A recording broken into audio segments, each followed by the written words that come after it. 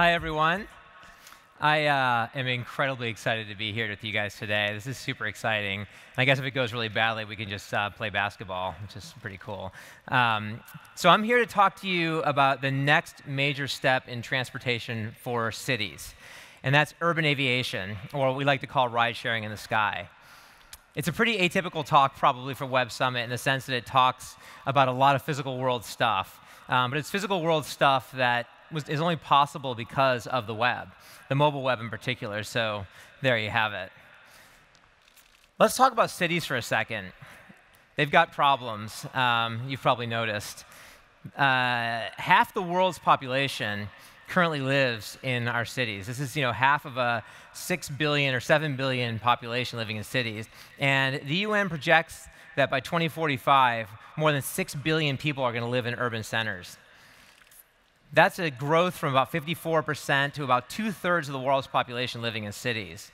In Mexico City, commuters spend 5 working weeks in their car in congestion, just sitting on the roads. That's 5 weeks of their time, working weeks of their time they could otherwise be doing other things. Transportation is just not keeping up, and it's going to get worse. It's slow and congested today. There's inconsistent access for people. It's bad for the environment. So Uber's really on Earth to radically improve urban mobility. And that translates for us to fast, efficient, inexpensive, and clean movement of people and things around cities.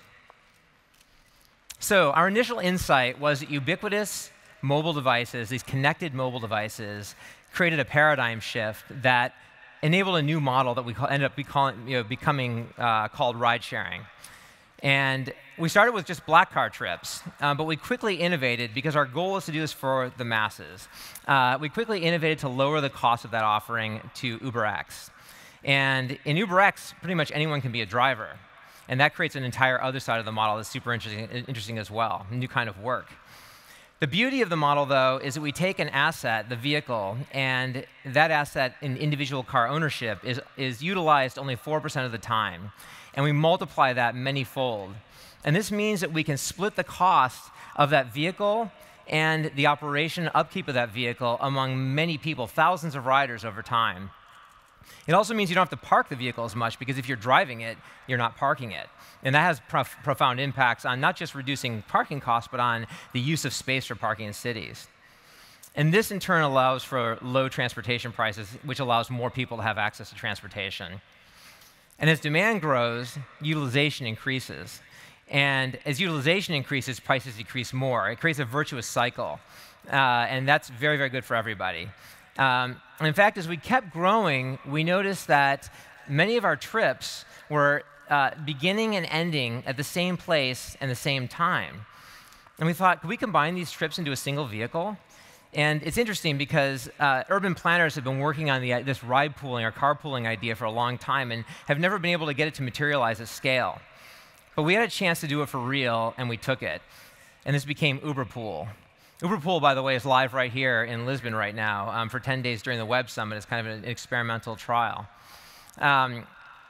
So Uberpool drove the cycle again, this virtual cycle again, and allowed us to lower prices for riders once more, which grew the network and made the network more reliable, et cetera. So now 20% of our trips worldwide in Uberpool cities are taken in pool. It gets up to 50% at peak times. So this is a really exciting success. And all of this innovation has brought us to this point today. Uber's operating in over 600 cities in 77 countries around the world.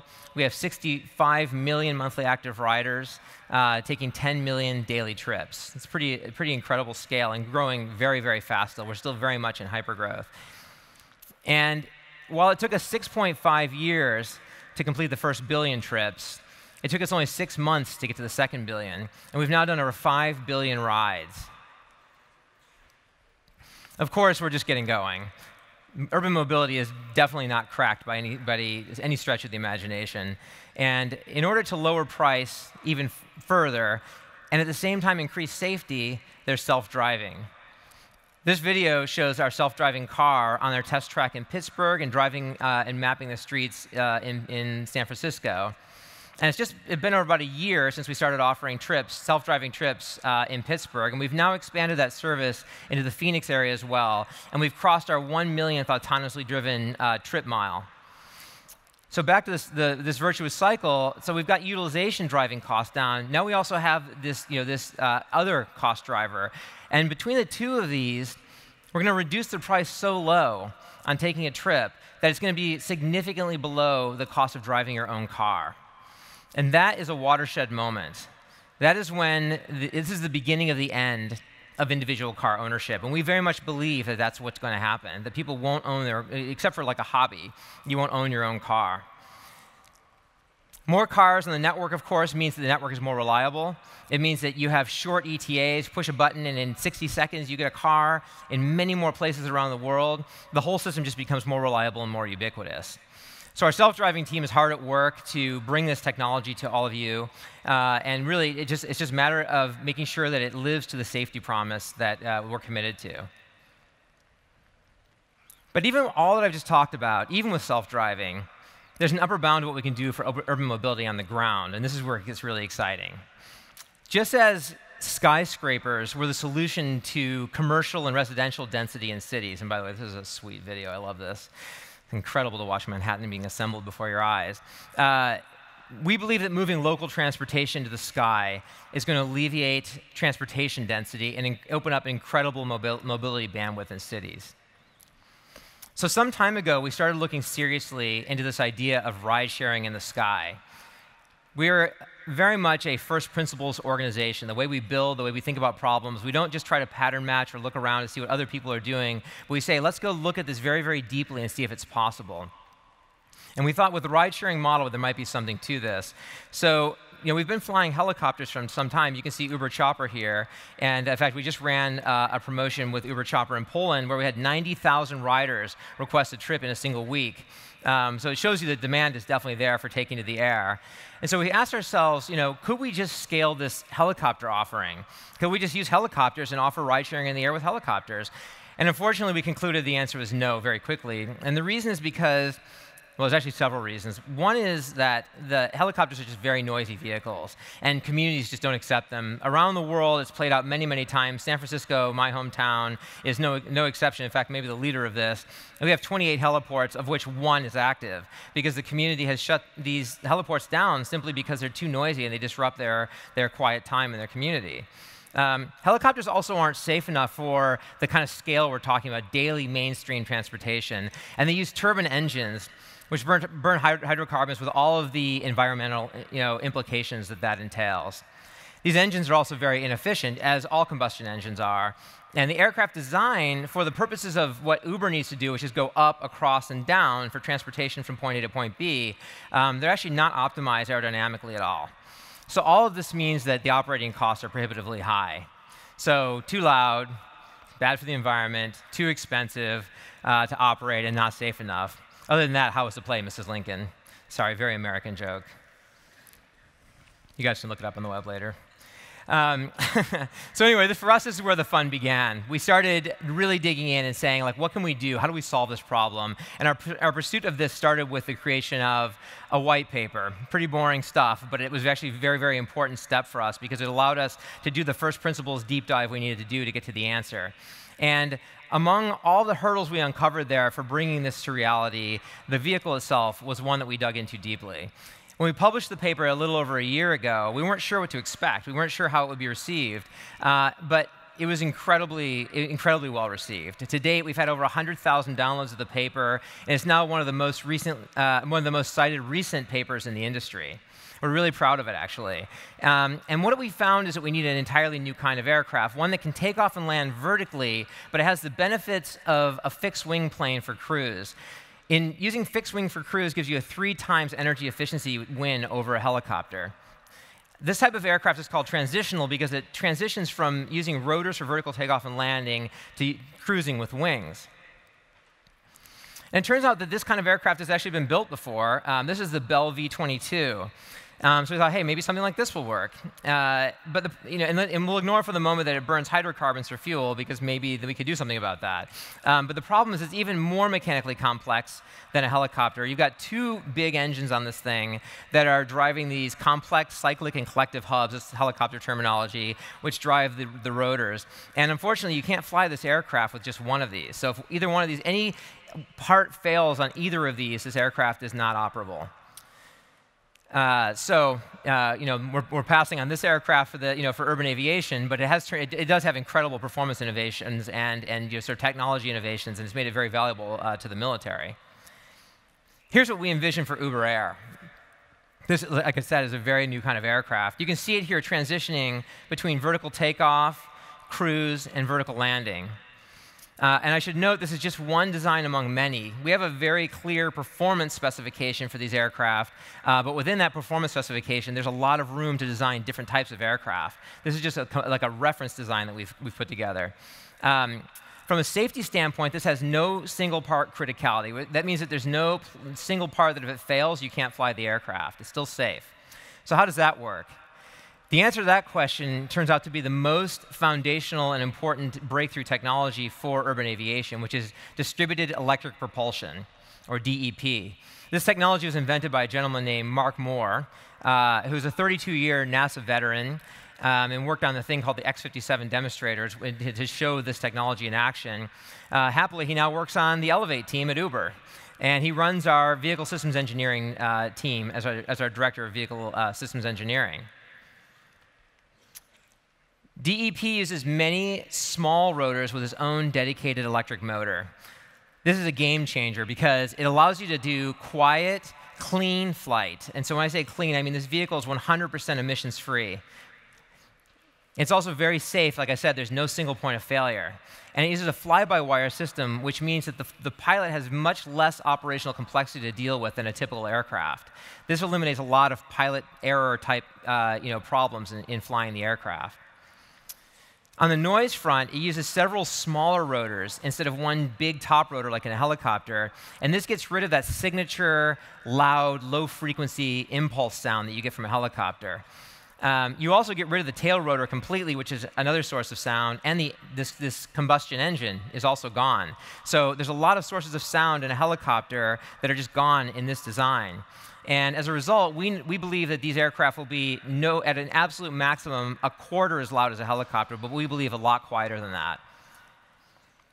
The vertical takeoff and landing is achieved by the power of stacked lift propellers in this design. And these propellers, as you can see, tuck away to reduce the cruise drag, so they get out of the way when they're not being used.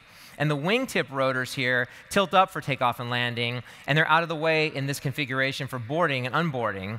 And then they rotate 90 degrees forward when you go into cruise. And this all-electric bad boy flies 150 to 200 miles an hour. It ranges up to 60 miles on a single battery charge at launch time for us. And you can imagine what this does to commutes. You can imagine the gnarliest commutes, an hour, hour and a half, 2 hours on the ground, becoming just a handful of minutes in the air. That's pretty exciting.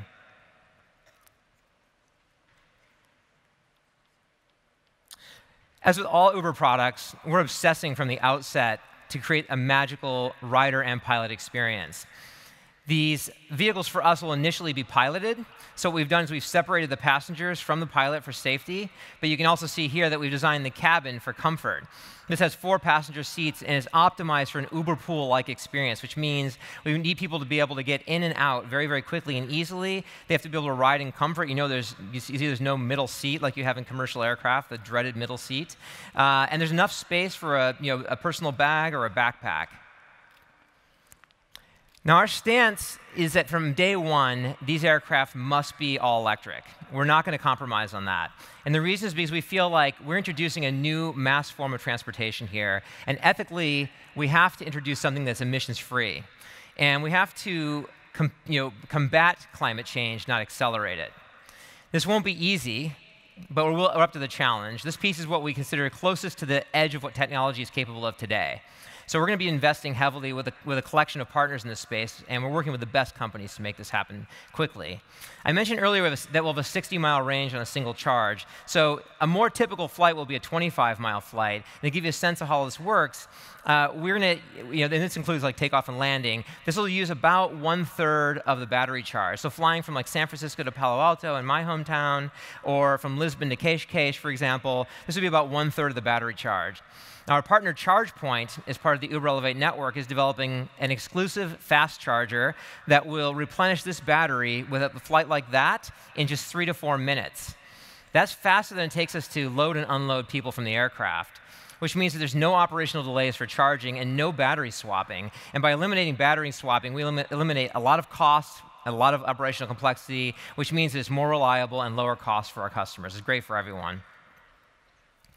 So how much will this cost for riders? Is this going to just be a luxury thing for the rich, like helicopters are kind of thought of today?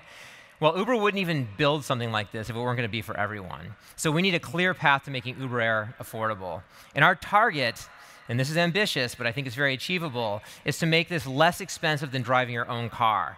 Like literally push a button and get a flight becomes cheaper than driving your own car. Seriously. So why is that possible? Well, it's all the reasons listed here.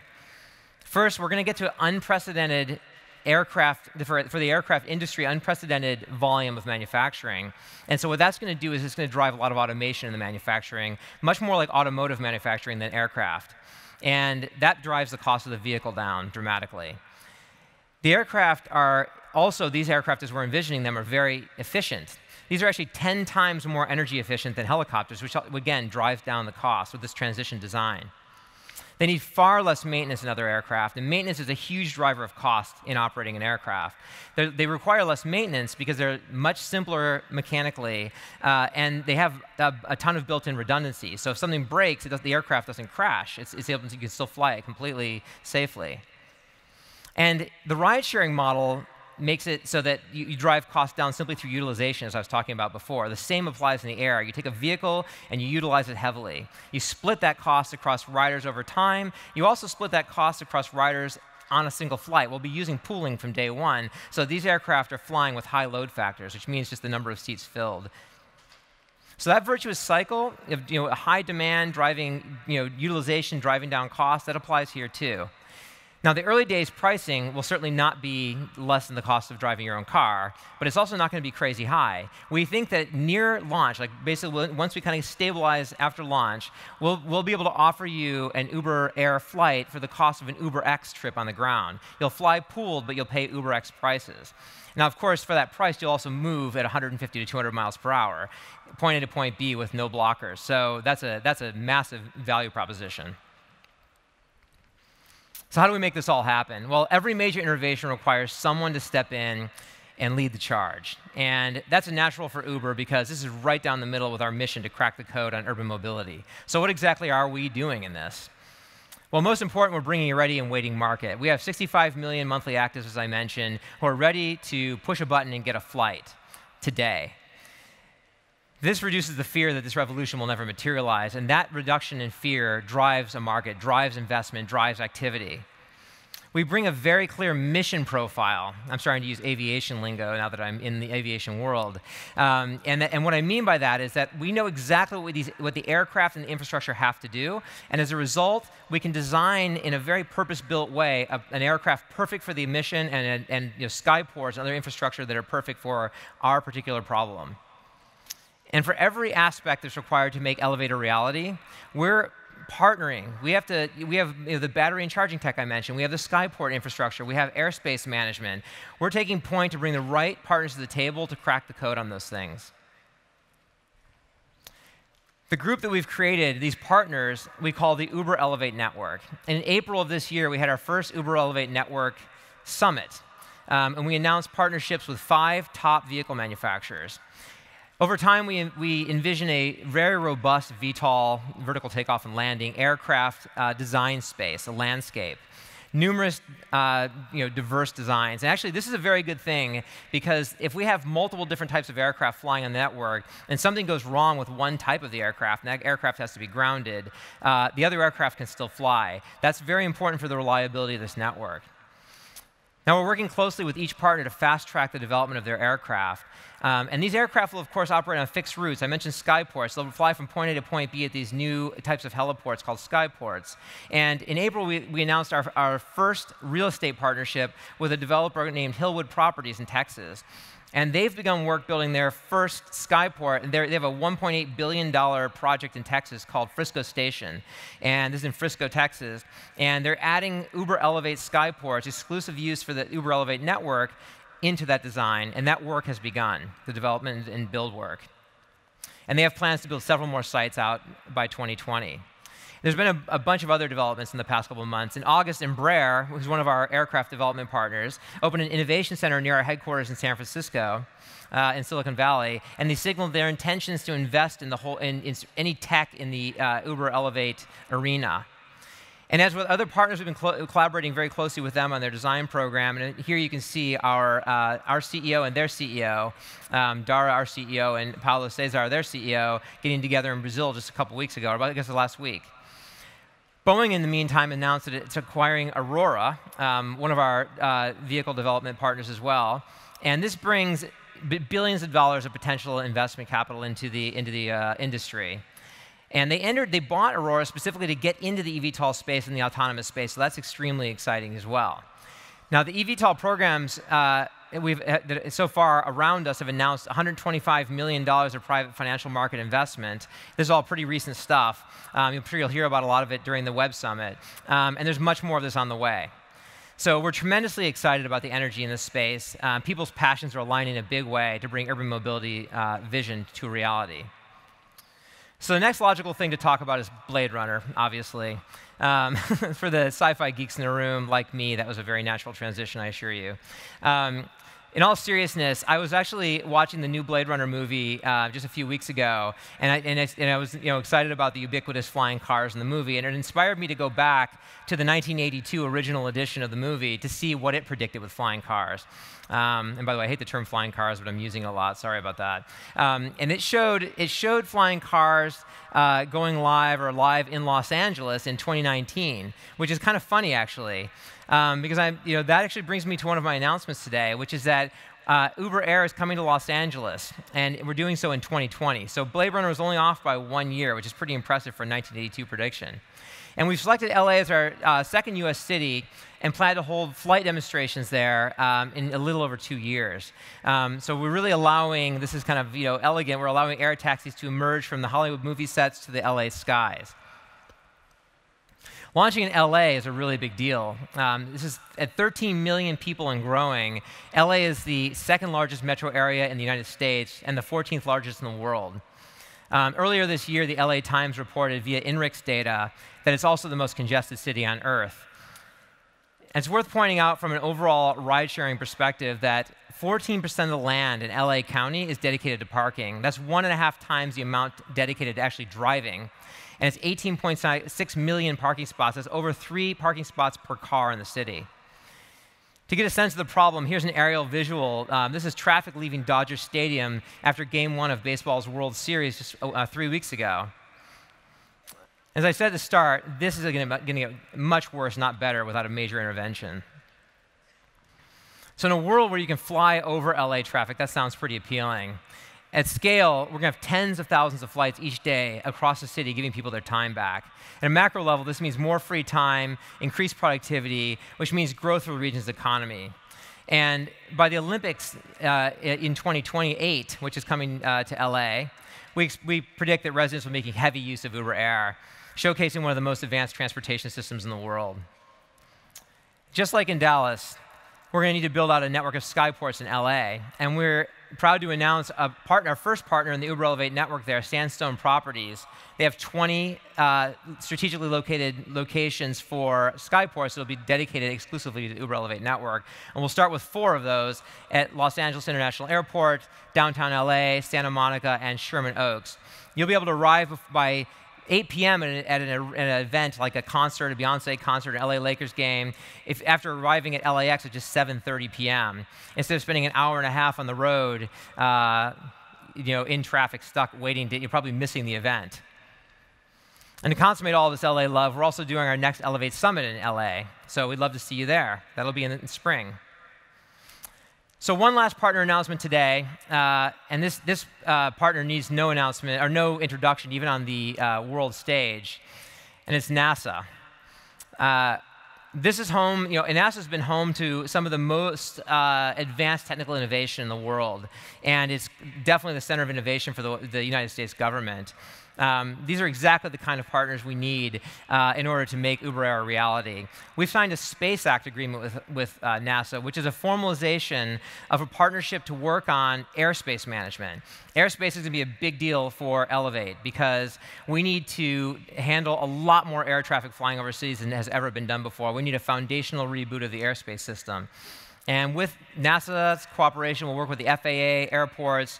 We'll be able to actually introduce this quickly and grow it into a completely new, very autonomous air transport system based on their technology called UTM, which is Unmanned Aerial Systems Traffic Management. I'm really excited to work with NASA on this. So I know this is a ton to digest. And it's really, really hard to just listen in sort of the abstract about this. So I'd like to show you something for the first time ever, actually, Web Summit's going to see this, is a visualization of the Uber Air experience, a day in the life. And I should point out, while this is going to go by pretty fast, this is a condensed version of the video. There's an immense amount of technical detail in this video. There's a lot of technical correctness. It's all technically very accurate about the way it will actually be. And as a teaser, I challenge you all to figure out where the passengers, when they're getting on the aircraft, are weighed. So I'm going to leave you with that. Enjoy the video, and thank you so much for your time.